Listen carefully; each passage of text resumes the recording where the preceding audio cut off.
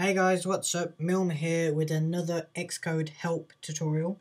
This tutorial was requested by Internalfighter and his channel link should appear here. So he requested that I do a tutorial on NSS strings and what they do and how you can use them. So I've set up a project for you guys using a web view and an alert view. And I'm just going to be going over that to show you how strings are used within those bits of code. So without further ado, I'll just show the Xcode file. Now there are two ways you can implement strings. As you can see here, I've got my web view outlet and I have my string outlet. Now I don't need an IB outlet, I don't need this pink thing on the front of here because I'm not going to be using it in Interface Builder. That's what the IB stands for. So IB outlet means it's going to appear in Interface Builder for us to connect to. Now we don't want to connect an NSS string in Interface Builder, so I don't put IB outlet in front of it. So as you can see, I've literally just typed in NSS string called WebViewString. Now what this string is going to hold is a text for our URL. Now that's basically what strings do, or as far as I know what they do. And they hold strings for certain stuff. So in this case, this string, we're going to tell it to hold our URL for our web view. So I can show you that here in my code over here. So I've just set up a web view. If you haven't seen that tutorial, go check it out on my channel so you can learn how to do that.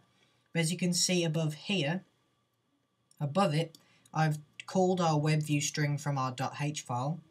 I've allocated it some memory.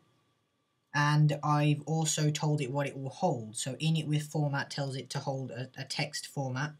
And to declare a text format, you go always at sign, then you have two quotation marks, and whatever's inside these quotation marks is what the thing's going to hold. So as you can see, it's holding our URL here. Now, down here in the web view, we can see that URL with string, instead of typing out our URL again, we've just called the web view string from here and put it in here, and that's how we display our URL. Now there are a number of advantages of doing this, because instead of having to type YouTube, instead of having to type this all the time, we can just put our string in every single time, and we can use it wherever we want within our code. We can use it anywhere, and it just saves a lot of time. So yeah, that's the first way of implementing strings, that I know of. And I've said before, the guys, that I'm no advanced coder. I just thought I'd share with you guys what I know about coding and let you guys help you guys out with it. So yep, there you go, there's my first one. And because here I allocated memory to it, I always need to de-alloc it or get rid of the memory, otherwise we'll build up the memory in the iPad and it will run out of memory. So if I go down here to the bottom where it says void de-alloc, I'm going to de-alloc the web view string by just typing in web view string release. So that's all you need to do to release memory from it. Now I said there's a second way of implementing strings, and that's doing it within the .m file. We don't need to go into the .h file at all. So as you can see here, above my alert view, I've called out string, and I've called it this alert view title. And I've done exactly this as we've done up here. We've allocated memory to it and I've told it what it's going to hold. This one's going to hold our title for our alert view. And I've got a second string here holding our message for our alert view. So basically just the same as up here.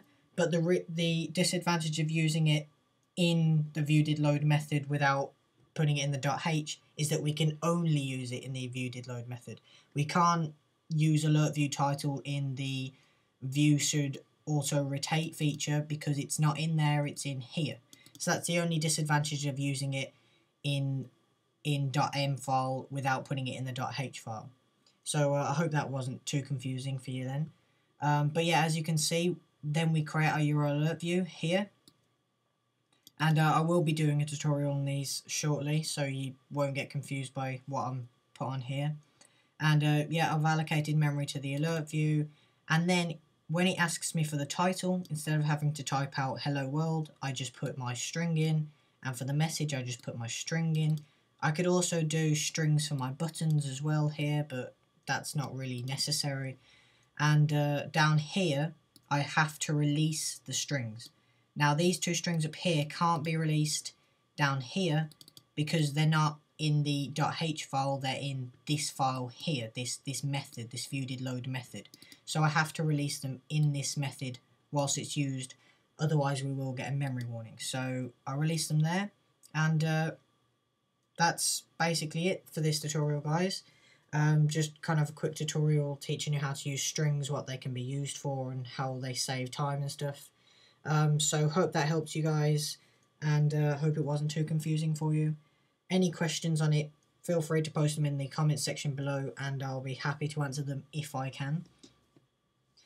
So yeah, please comment, rate and subscribe, and see you in my other tutorials.